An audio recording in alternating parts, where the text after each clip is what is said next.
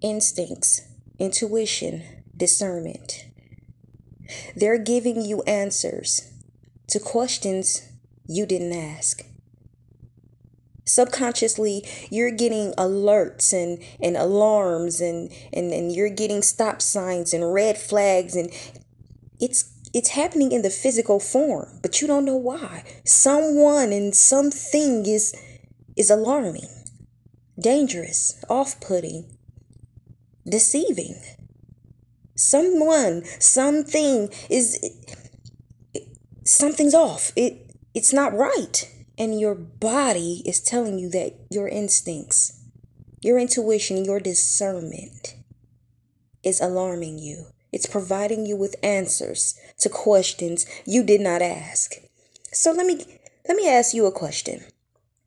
Why are you ignoring it? I hope this helps.